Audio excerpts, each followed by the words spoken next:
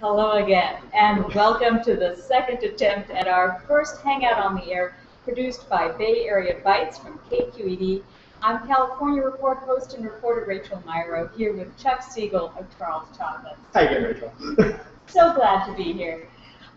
Tell us again a little bit about your history in the Bay Area. You've been making chocolate for 25 years now. I have. I started my first chocolate company in 1987, Ativo Confections. That was in Emeryville. And have been really in the chocolate business with a few years off when I was working for a couple small technology companies. That's what I've been doing my entire adult life, so 25 years of making chocolate. You've never lost your taste for this? Oh, absolutely not. Besides the fact that, I love chocolate. It's truly one of the most exciting, fun foods to eat in all of its different variations in terms of candies, pastries, whatever it is. It's also a lot of fun to work on. And making chocolates and making different things with chocolate is just something I've always loved doing. What do you look for when you're tasting chocolate? I imagine for a lot of people, the question is, what does a master palate look for while putting that bit of chocolate in the mouth? Well, I think the thing to remember is, master palate or not, like all foods, chocolate's subjective. What I look for in chocolate may not be exactly what you're looking for or anyone else is looking for. What we want is chocolate that tastes good to us. Now, there are certain things that we should look for in terms of quality, in terms of where the beans are from, how they're fermented, roasted, and made into chocolate. And that process, like with all foods, is going to determine in large part whether or not it's good or bad. And there are a lot of manufacturers, very large manufacturers, and a lot of small craft manufacturers that are now making chocolate from the bean. I know I have a preference for bittersweet, but I take it from the bowl I'm looking at here that you don't necessarily have a preference between milk chocolate and bittersweet. No, I have a preference for good chocolate. And to me, what's really important is that we don't focus so much on, oh, it's got to be bittersweet chocolate. Because when you do that, you're really missing a lot of what chocolate can be. 20 years ago, it was true. Really, most of the best chocolates in the world were bittersweet chocolate. But that's changed. And now, most of the manufacturers of really high-quality bittersweet chocolate also make exceptional milk chocolate. And it's a different profile. It can be a little sweeter, but it's every bit as good, especially in terms of the quality, as the bittersweet chocolate. Among the chocolates that you recommended for our home chefs to use as they cook along with us here today is Valrhona. This is a different brand, and I'm wondering if you could tell us a little bit about it. Of course. This is chocolate from a local Bay Area company, Guitar Chocolate Company in Burlingame. And it's a very, very long-established, family-run company that makes fantastic chocolates. And they make chocolates at all different levels. They have a line called E-Guitard, which is a line of chocolates that are used by a lot of pastry chefs and chocolatiers here in the Bay Area and around the country. It's a really, really wonderful chocolate. It's well-made, it's consistent, and what I really love about it, besides it being great chocolate, is it takes flavors well. And for what we do here as chocolatiers, that's really important. We need to be able to use fruits, nuts, herbs, whatever it is that we want to mix into a recipe, knowing that we're going to get a result where all the flavors work well together. Now, we use a lot of this. We do use a lot of Valrhona as well, because for certain recipes, we're looking for different characteristics. We get that from different manufacturers. Another pointer for home cooks, if you went ahead and bought bars as opposed to discs, this might be the time to take out, I guess, what, a bread knife and chop them into chunks? I would use a chef's knife because it's heavier and it cuts through chocolate easier. But yeah, when we're making a lot of different recipes, especially this one where we'll be mixing hot cream into the chocolate and using that cream to melt it, having a lot of surface area makes it more efficient. So we do want to cut the chocolate into smaller pieces before we start. Today we'll be making chocolate truffles, making them out of ganache. I'm wondering if you can recommend some other recipes that the home chef just getting started with chocolate in the serious way might explore. Sure. What we're going to do in making truffles is make a very basic truffle recipe. And what we'll do as we go along is talk about different ways to change that. And by adding different flavors, whether it's an herbal infusion or even adding a jam or a marmalade, you can really change the characteristic, get a completely different type of a truffle, and that's one way of kind of expanding kind of your home repertoire. The other thing is making other recipes. One that I like that's really, really delicious and easy to make is clusters or barks. The technique you need to learn is tempering, which actually is not that difficult. And actually, Guitar has a really wonderful home tempering method on their website. I just realized as we were talking. Another is different bakery recipes. We, a lot of times in cakes and brownies and the like, in America use recipes that call for cocoa powder. And what I recommend is that people start using recipes or even modifying the ones they have to use real chocolate. It changes the flavor, the texture, really makes it something special. What's wrong with cocoa powder? Nothing. It's just you get a different flavor and texture when you use cocoa powder. Also, times a lot in America we use a Dutch processed cocoa, which is a process that allows cocoa to dissolve in liquid much easier. So if you're making a hot drink, it's great. But in a bakery recipe, not so much because it doesn't have a lot of the fullness of flavor that unprocessed cocoa has. So when I do use cocoa powder and recommend it, I recommend that you find a natural cocoa powder as opposed to Dutch cocoa. Now, you used another fancy word earlier, tempering.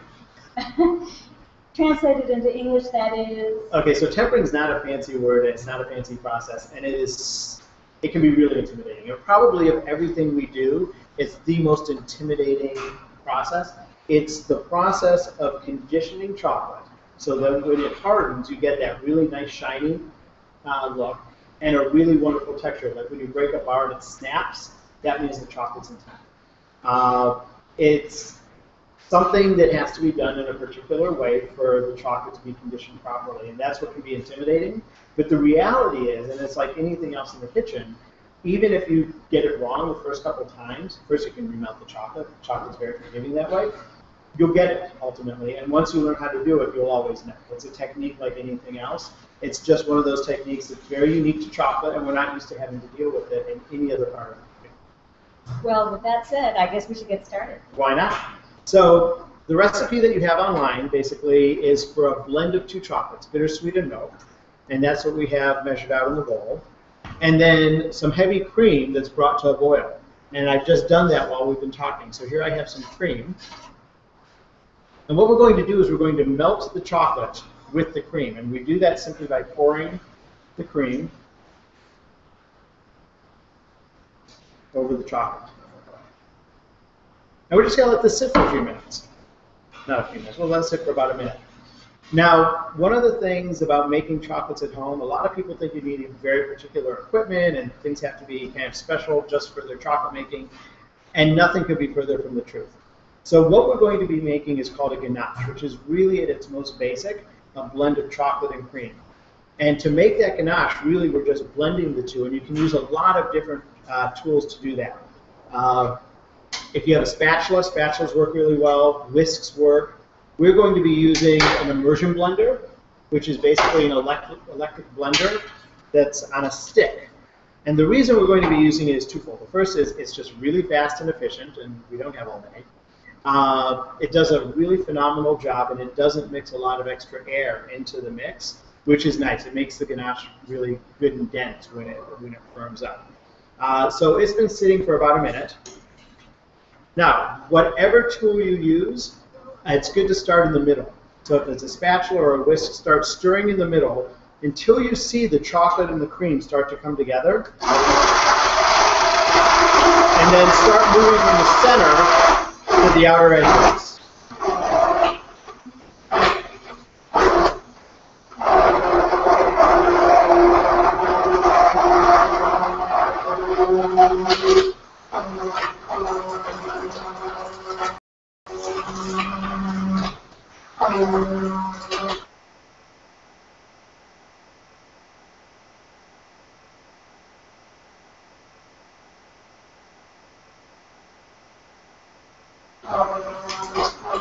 Done yet. So what we're going to do, once we have this, which is really just the cream and the chocolate,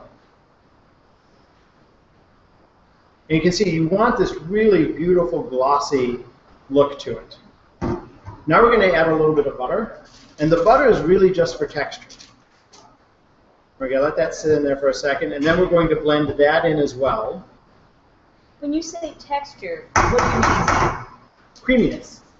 The way butter hardens, it hardens a little bit differently than this mixture of just plain cream and chocolate. And we're looking for, when we eat a truffle, a ganache, we want there to be a really wonderful melt on the tongue, and the butter really contributes to that.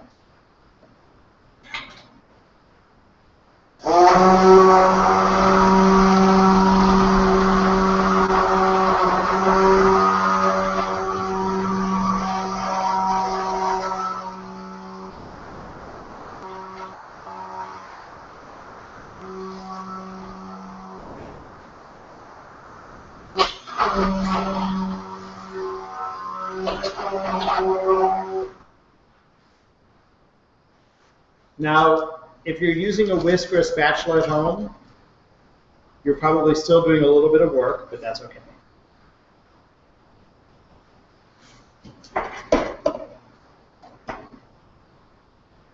So now what we want to do is take this ganache that we've made and pour it into a pan to set. And the recipe calls for a 9 by 12 pan. So basically just a brownie pan that's been lined with saran wrap. And lining it with saran wrap is really important. Suffice it to say, if you don't, you won't get these out. So we pour it in.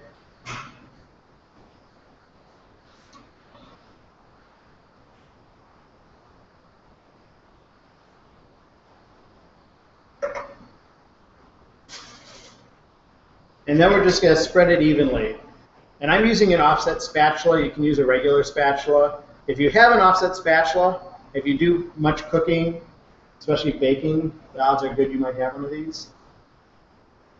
We're just going to smooth it out. And then lastly, we're going to fold the saran wrap over it and press it gently into the surface.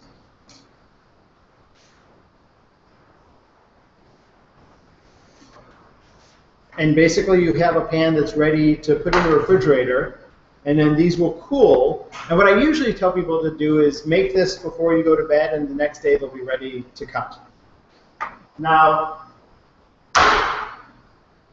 since we don't have that much time, I have one here that I made yesterday and put in the refrigerator last night, and it's ready to go.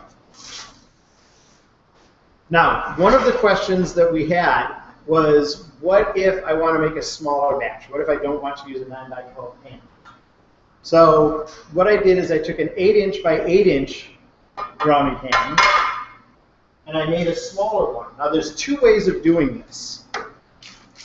You can have the recipe, actually not have it. If you do the math, an 8 by 8 pan is essentially 60% of the volume of the 9 by 12.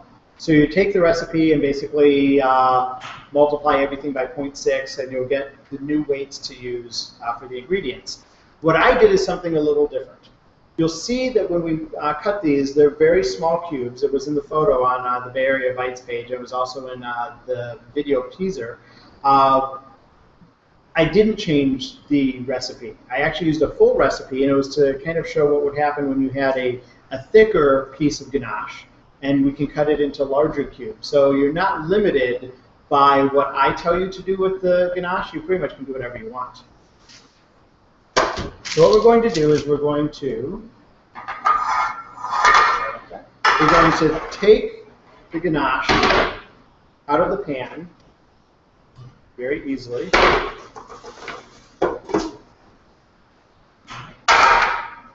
Remove the saran wrap. And basically what we have now is a slab of ganache. And the slab of ganache can be finished in a lot of different ways. The way we make the paves is we cut it into small cubes and we coat it with cocoa powder, and that's what we'll be doing. But again, you don't need to be limited by what we do or what the recipe says to do. You can cut these into small pieces and roll them in your hands to make truffles, ball truffles, and you can coat them in chocolate, you can coat them in cocoa powder then and get a completely different look. Really, you can do whatever you'd like. Now, there's a couple tricks when we're cutting these and we're coating them. One of my favorite tools is a pizza cutter. So we want to cut this into even strips and then cut those strips into cubes. There are a couple different tools we could use. If you happen to have a cheese knife, these work really, really well because you can cut the whole thing a strip at a time. Again, regular knives work really well, and if you're cutting with a regular knife, rather than cutting down, you basically just cut across to form the strips. But we're going to use the pizza cutter because, again, it's really quick, it's really easy, and quite frankly, it's kind of fun. And you can do this in a couple different ways. I'm just going to do it freeform, but you can even take a ruler and score along each end to get exactly even pieces.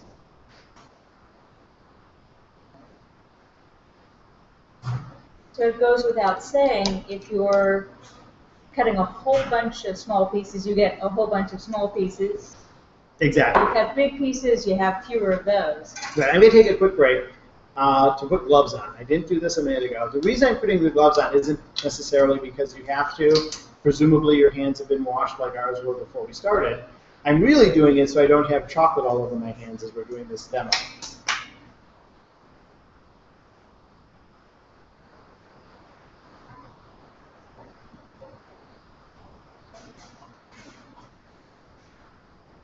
Now this is a little soft because we did take it out of the refrigerator about an hour ago when we were getting set up for the demo.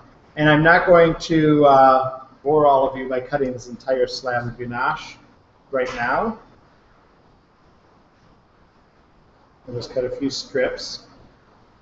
And then instead of using the pizza cutter for the small strips, I'll just use the knife.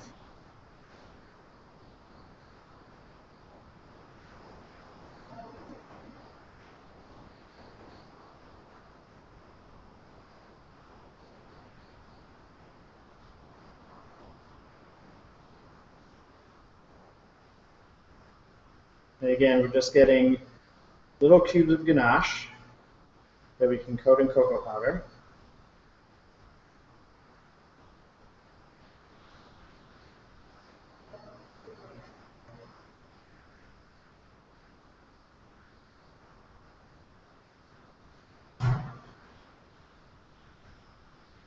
Now, let's talk a little bit about variations while I'm sitting and doing this. We took basically plain cream and poured it over the chocolate. One of the easiest ways to flavor a truffle is to actually flavor the cream. So, for example, if you like tea and tea chocolates, you can take that cream and pour it over some tea bags or even some loose tea. Earl Grey works well, peppermint works really well, whatever really you like as a flavor. And you let that milk steep. And then you strain it out, and what you end up with is flavored cream. And that flavored cream is what you use to make the ganache. A real fun one, and kind of one of my favorites, is to use jams. So if you're going to use a jam with raspberries or strawberries, it is kind of nice to basically strain it out so you don't have the little seeds. But you do the exact same thing. You take the cream, you put some jam in it, you mix it up, and again, you have a raspberry-flavored ganache when you mix that in with chocolate. And the key is using really great ingredients. If you're going to use good chocolate and you're going to use good cream, you should really make the effort to get some really good jam as well. The key to any kind of good cooking is to remember that everything you use needs to be really exceptional if you want the results to be exceptional. Or kind of the kind of philosophy that we use here is the idea that everything we make is equal to the worst ingredient we put into it. And if you think that way, you are always very conscious of the fact that all of your ingredients do make a difference. So what we're going to do is we're going to throw these into the cocoa powder. Now, anybody who's visited your shop here in Mission Creek has noticed there aren't ingredients like bacon. I'm kind of curious what your feelings are about that. Well, I am something of a classicist. We don't use really odd flavors and ingredients in our chocolates because, quite frankly, I don't think they taste good. Now, one thing is this endeavor, Charles Chocolates, because my name is on it, is something of a selfish endeavor. If I don't like it, we don't make it. There are lots of people out there who like bacon in their chocolate, they like curry, they like wasabi, whatever it is, and more power to them. I, quite frankly, just don't find it enjoyable. As a result, we just don't do it. So once we have the squares of ganache in the cocoa powder, you just want to let them get coated evenly. The reason I'm shaking it and you can do this all day long and keep adding more and more, is so they don't touch each other. They are pretty sticky at this point, and you want to make sure that they don't stick together because they're really just kind of a pain to get apart. So at this point, we're ready to get the excess cocoa powder off, put them on a tray. We'll cool them again for another half hour to firm them up, and then they're ready to eat. We do, however, want to eat them at room temperature. Now, I'm going to use a little sifter just to get the excess cocoa powder off. You don't have to do this. You can use a colander. You can even use your fingers and just shake them in your fingers. I'm doing this again, quite frankly, because it's quick and it's easy.